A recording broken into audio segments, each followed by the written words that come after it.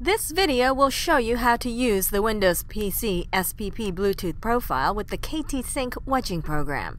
You must first install the device driver and KTSync application on your PC. Go to KoamTac's homepage at KoamTac.com.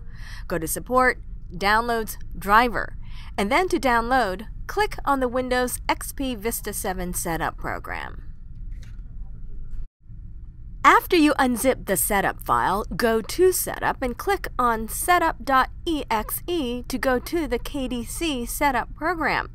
After you select your language, click Install to go to the KTSync setup wizard. Click I agree on the license agreement. Click Next to install your KTSync application and the device driver.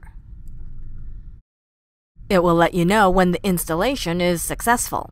Now scan the SPP special barcode on your user manual and put your KDC through the pairing process once again. Remember, you can also select SPP from the KDC menu.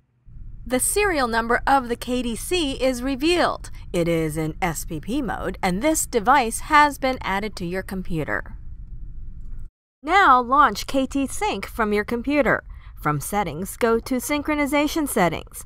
You can set a lot of options here, including destination of data. You can save it to a file, send the data to an active window, send it to an Excel file, or you can choose from a currently running application. You can also define a synchronization method, including fast synchronization in burst mode and synchronize normal data.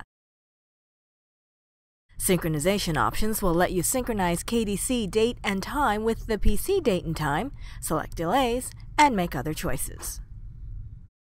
KTSync's application tool provides many ways to program your scanner. It includes a custom generation application to create a 3-step programmable process, a database lookup program which includes an import-export feature, 2 master-slave programs, one-time and continuous, with collation options including barcode compare positioning, a pick-bin program with the ability to program collation options, and an inventory management program which allows you to program database settings and filter options.